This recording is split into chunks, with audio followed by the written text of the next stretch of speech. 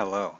Today I'm going to show you how we can add a custom column to our document list within ABBYY FlexiCapture.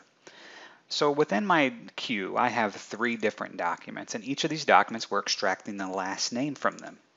I'm going to show the last name as its own column here so that we can review it easily and see that document's last name easily from our document list. The first thing I need to do is go within our document definition and edit it. I'm going to select the last name field, and I'm going to select the index field property. From here, I will save my changes, and I will publish my changes. Now you can see the software detects that there's a new version published, so just for ease of processing these, I'm going to update those now.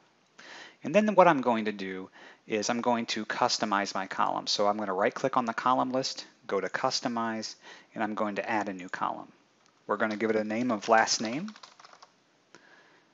We're going to select which field, and you can see here, we're going to select the last name field, and I will hit OK. Once I hit OK to this customization, you will see the software will then populate that field here on the right.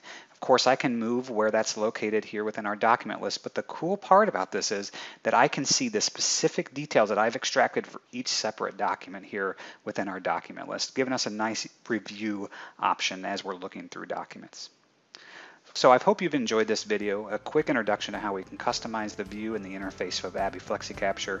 If you have any questions or concerns, please feel free to reach out to us. Thank you so much.